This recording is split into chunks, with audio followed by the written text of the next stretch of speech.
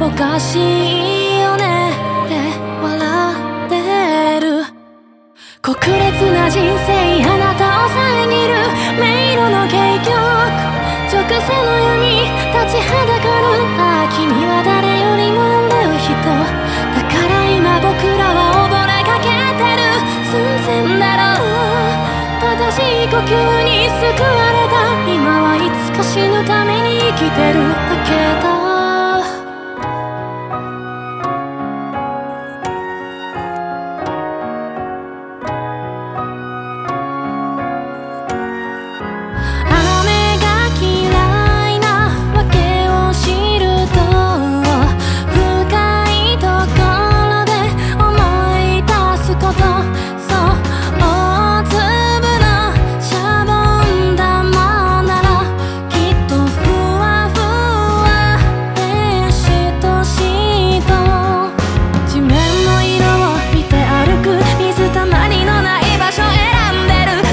不遇な道を逸れるため、自己防衛だってするんでしょう。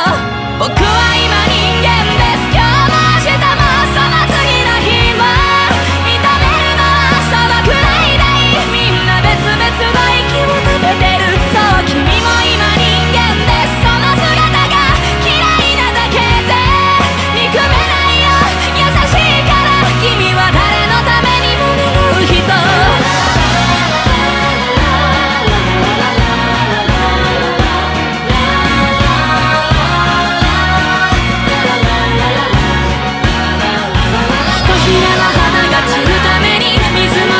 光もその種も、僕の目の前にあるものが、その意味も過去も未来も一つとかけると生まれないぜ。僕も君もあの人もなんでもないと言いながら、過去の荷物を君に背負わせる。運命がどう戦望する勘違い、自業自得だよ。でも状況が良くないからね。